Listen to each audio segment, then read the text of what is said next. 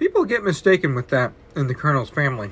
Just because he created Kentucky Fried Chicken, was a Kentucky Colonel, and was very famous and Kentucky's most famous citizen for his time. Or at least Corbin, Kentucky's most famous citizen.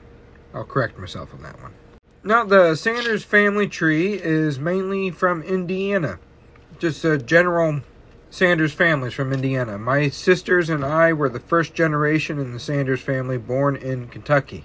I believe the Colonel's kids were born in Alabama. Correct me if I'm wrong on that. I might be wrong about that, but I know that he met his first wife in Alabama.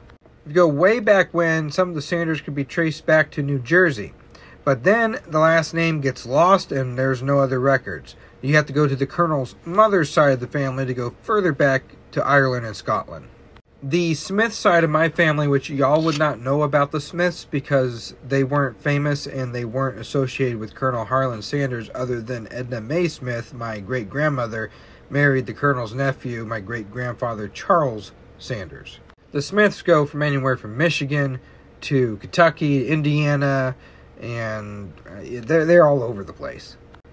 But most people are associating my family tree with Kentucky. I just thought it'd be interesting to throw out there that the Colonel's family is mainly the Sanders, mainly from Indiana.